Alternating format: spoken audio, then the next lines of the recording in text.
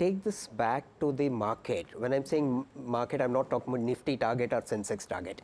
Today, the market that we are seeing is different from the market that we saw 5 years back.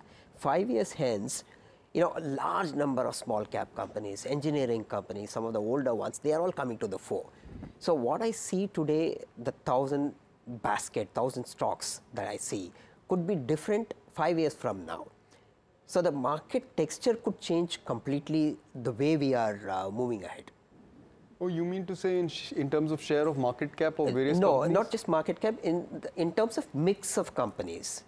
Today a small cap company is getting so many orders. Mid cap companies are getting so much orders. Now some of them would have grown so big if they are on this efficient path that we are looking at implementation and efficiency right now. So they would look completely different. So forget the Nifty target or the Sensex target. That's part of course. That math you've always been telling us. But the choice of stocks could be completely different if you look 5 years from now. Possible, but as such the composition of the market in terms of sectors always changes from cycle to cycle. So it does not remain constant.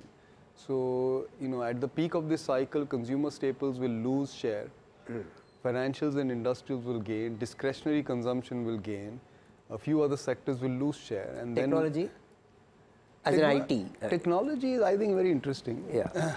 So I tend to be quite bullish on some pockets. On a 5-year basis. Cyclically, I'm more constructive, but technology may not gain share, may quite lose share a bit at the peak. Yeah. At the peak. Okay, but it all depends. Then, of course, there are going to be a plethora of new listings, and I cannot really anticipate the sector diversity of the new listings. But we are going to get a very big primary cycle, very big one. In fact, it's just about to unfold in like the next 15 days.